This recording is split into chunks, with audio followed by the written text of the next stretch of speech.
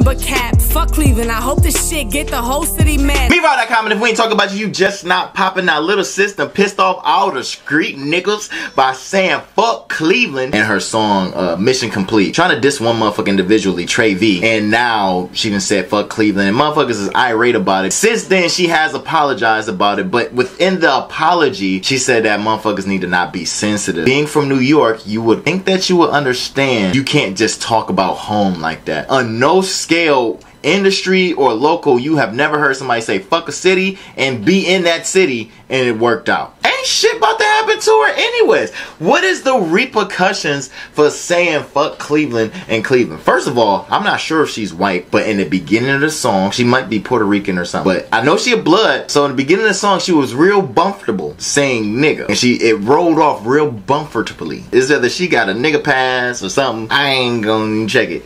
I ain't gonna back it. It looks like a white girl is saying that. A lot of you motherfuckers will say, oh, I'm so sick of Cleveland. Fuck Cleveland. I can't wait to leave. You just said it too. How the fuck you gonna be mad at her for saying fuck Cleveland when you just said it? When most of y'all motherfuckers say it under your breath anyway. Hey Cleveland, I need to get the fuck out of here. Ain't shit in Cleveland. Now artists come out and say y'all just mad that she's saying it because she white or look white. One, ain't nobody about to put their hands on a white woman. If she is black or Puerto Rican, I guarantee you she can snap in the white mode. On top of that, no dude about to hit her. So yeah, maybe she might not get booked in the city. This is something that can definitely be looked over. But when you're dissing one person, you want to stick on that one motherfucker. You want to kind of keep the whole city out of that shit. She got a little bit of shit to explain, which I feel like she did apologize for. The only people who got something to explain is Uzi Susie and Trey V. Because Trey V, this is bad, brother. And y'all know I fuck with Trey V. I really fuck with Trey V, but the shit is just bad as fuck. Because it's like, dude, did all this shit really happen to you, bro?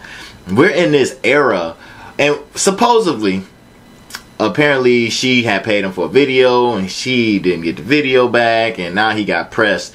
And you hear that shit happen to a lot of video directors. It's never happened to me because I've always done good business. I had one close call. Shout out to Sias Evans. He got that shit flattened out. But other than that, that would have been an ugly situation. But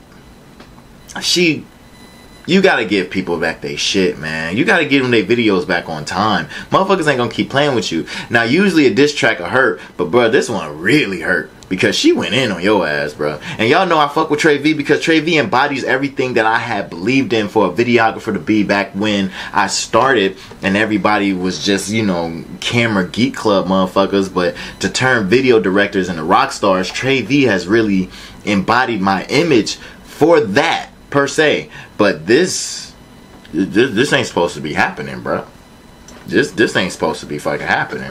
But Uzi Susie, I don't know why you let someone say fuck Cleveland while you're in that video without explanation. Like, without explanation right there on the fact. Now, she don't owe that explanation to nobody but her. But we in the congregation will feel comfortable,